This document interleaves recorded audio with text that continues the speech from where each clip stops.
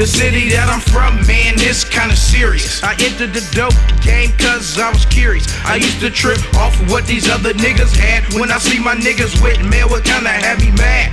Cause I was broke and looking hella bummy, looking like a dummy with no fucking money. And that's why a nigga first got fronted. My folks gave me a half and said bring me back 200. That's all a nigga needed to get on my feet. They try to work my way up to an OC. And when a nigga buy an ounce, I'm go try to bounce. Get a gang of baggies, suck my D up in 100 counts. Post on the set from late night till in the morning. Got to get my mail if it's rain and the snowing. Cause that's how it is when a nigga's on this G. I don't got a job, so I got the CLD. My mama ain't gon' buy the gear that I wanna smoke. To get nice shit, a nigga got to sell dope. Cause crack cocaine plays a motherfucking bill. Straight food stamps and shit is how my family gets a meal. A nigga straight broke, but I'm tryna get major, so I can get a bucket phone and a pager and do it the right way, straight on the under, so I can have clout and get major like these other brothers. Cause that's all blow my mind to be hella up, so I can roll a 5 dozies with hella bump.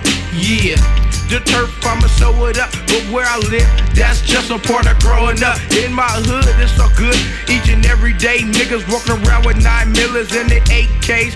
But damn, I think it's a pity and how niggas living up in the inner city. Yeah, wanna give an RIP out to my cousin Dago, my homie Johnny Hodges, my nigga Trick or Treat, my nigga Melly Mail, my nigga Chris, and all the dead soldiers that done died in this gang violence shit.